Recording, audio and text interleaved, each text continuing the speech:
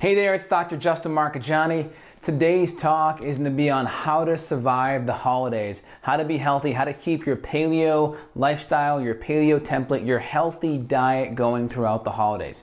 So let's dig in. We're going to go over a couple different strategies on optimizing and staving off cravings by stabilizing your blood sugar, how to use exercise as a means to do damage control on maybe the extra sugar we may consume. Again, certain principles that we can follow so we set ourselves up to succeed, not fail. Also, if you're drinking alcohol, how we can bypass some of the negative effects of alcohol, and also supplements for the holidays.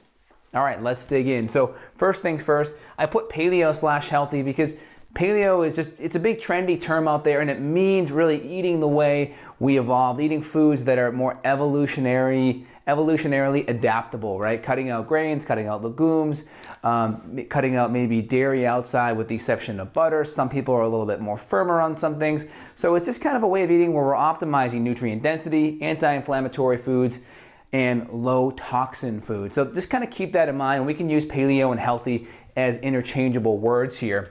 But again, stabilizing blood sugar is really important. So when you eat a meal, right, we have this imaginary blood sugar zone, right? This is the healthy blood sugar zone where cravings are good and we're not stimulating our adrenals. When we're in this zone, this is our adrenals. And when we're above, this is our pancreas. All right, we have adrenals down here and blood sugar.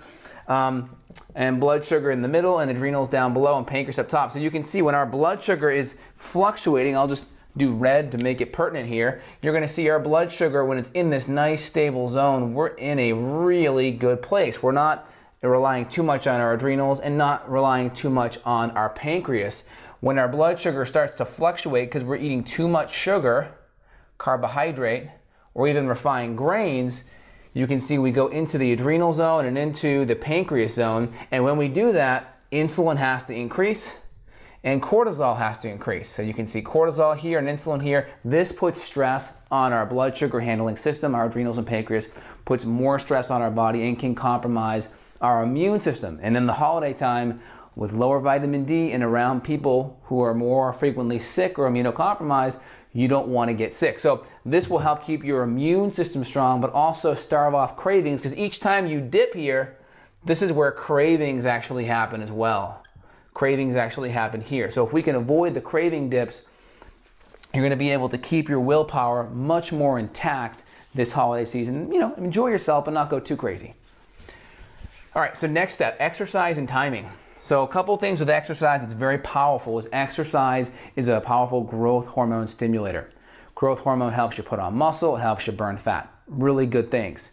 The next piece exercise does, it helps you deplete glycogen or stored sugar. So imagine this being your muscle belly. This is your muscle belly. This is your liver. These are big storage sites for sugar or carbohydrate or glucose. So your muscles in a hold, let's say on average about 300 grams of carbs. Your liver about 70, okay? It's a decent average there. When we deplete the muscle, what we're doing is we're depleting it, depleting the carbohydrate, right? Depleting the sugar, the glucose. Glucose goes down, so then when we eat more carbohydrates over here from our meal, that can fill it back up, and it's like a sponge, right? So the goal is if we can put in here with some of our junky eating maybe, or less junky eating, if we could have the muscle depleted over here, we can use it to put more of the carbohydrate that we'd be eating from our holiday meals. So in here is our holiday meals, maybe some extra carbohydrate, extra sugar and such, but if we deplete the muscle with the right kinds of exercise, this is an extra reservoir for that holiday food, all right? We can do the same thing with the liver as well, but you can see the muscle is a much bigger source. Now this is important because when the muscle and the liver start getting full, guess where that holiday meal starts going?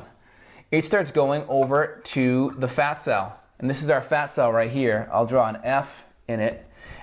When this gets full, all of that carbohydrate goes into the fat cell and the fat cell grows. This is why the average person gains 10, 15 pounds during the holiday. We want to avoid that. So again, keep the muscle depleted with the right kinds of exercise.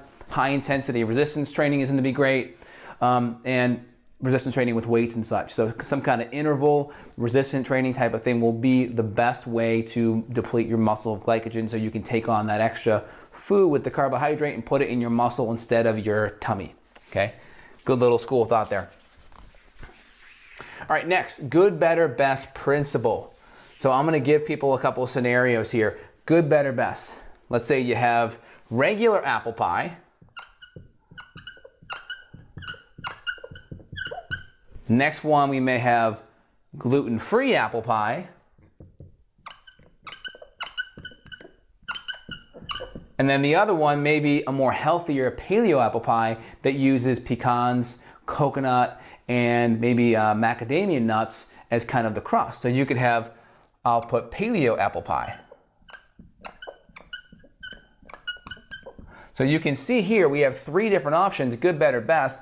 If we can choose the best out of all of these, that's gonna set us up for better success. So try to do this with everything that you're eating. How can you choose something that's better than the other option? So the more options you can give yourself, you can choose the good, better, or best. Now here, this is the best. Imagine here if the apple pie wasn't on the table here, what's better? Well, better would be the gluten-free apple pie.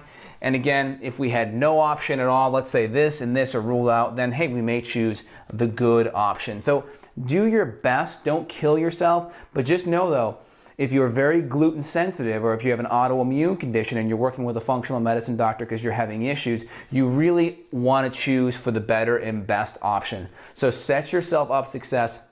If you fail to plan, you plan to fail. So if you're going to the holidays or going to a friend's house or family's house, try to set yourself up so you have some control over at least a dessert that you can bring maybe. Maybe you bring some coconut ice cream instead of some dairy-based ice cream. And then you can make sure some of the sides in these holiday meals are gonna be acceptable. Most sides are gonna consist of a meat and some vegetables. You know, you may want to sub out some of the stuffing, or you may want to sub out some of the gravy. There are some good, healthier options there, but make sure you at least have a few options to choose from and always follow the good, better, best principle. Aim for best, right? Go for better, and if you have to, go for good. But just remember, if you're autoimmune or you have a health issue, you always want to shoot for the best. So alcohol, what to do if you drink alcohol? So alcohol is one of these things that gets converted to sugar. Don't forget that alcohol goes to sugar. So what does that mean? Remember the muscle here I showed you up there? So it's better to consume alcohol, number one, after a meal, okay, after a meal. If you do it before a meal, the blood sugar zone that we talked about above, we're gonna be doing this. Just like that, right? Lots of stress here and here. So we want to be consuming it after a meal. That's number one. Okay. Number two, try to choose healthier kinds of alcohol. Yes, I know, healthy kinds of alcohol. It is possible. So I make a lot of my alcohol drinks when I do consume alcohol with like a ginger kombucha and a vodka type of mix, kind of like my Dr. J's Paleo Moscow Mule, or I'll do like a NorCal Margarita where you're doing half a lime with a shot of, you know, high quality like Tito's vodka and maybe some carbonated water or carbonated sparkling mineral water. So you get some bubbles, you get some minerals, you get a clean alcohol without gluten in it, and maybe if you add in the kombucha, you're going to get some extra B vitamins, some probiotics, and some extra antioxidants in the kombucha. So a lot of good options you can do with that. So healthy alcohol options. So I'll put C Dr. J site for the healthy Moscow Mule. That's my favorite. Now, if you're not going to make your own drink, it's always better choose a good, clean, dry champagne or a Prosecco or a Brut or Cava. These are all sparkling wines. The drier, the better. That means the less sugar. I find that these don't give me headaches, and I just feel much better with that buzz. Try to avoid the red wines. Try to avoid beer. Try to avoid a lot of mixed drinks with added sugar. Try the mixed drinks that I mentioned first if you can. The next step down would be a good quality or good dry white wine or sparkling wine, and then some of the healthier mixed drinks that involve clean vodka. Obviously, gluten-free is going to be the way to go. And again, choosing the right stuff in it. I like the kombucha as my mixer because of all the additional nutrients. And again, what to do supplements for the holidays. I'm going to dove that into the alcohol piece because it really ties in beautifully there. But some of the supplements that you can do, let's get us a little space here on the board, is you can do activated charcoal. Activated charcoal is very powerful because it'll bind up any toxins, especially in the alcohol. I mean, gosh, if you go to an emergency room these days and you OD on alcohol, they'll give you the charcoal drink right there in the ER. I've seen it happen before. That's a story for another time. So activated charcoal. The next one here would be vitamin C. High dose vitamin C can be very, very powerful. Next thing after that are sulfur amino acids. Sulfur amino acids and or glutathione can be powerful because it can rev up your detox pathways. Again, if you're under a lot of stress and you're getting exposed to bad foods, eating more sugar, your detox pathways will definitely be put into overload. So activated charcoal, vitamin C, sulfur aminos are great.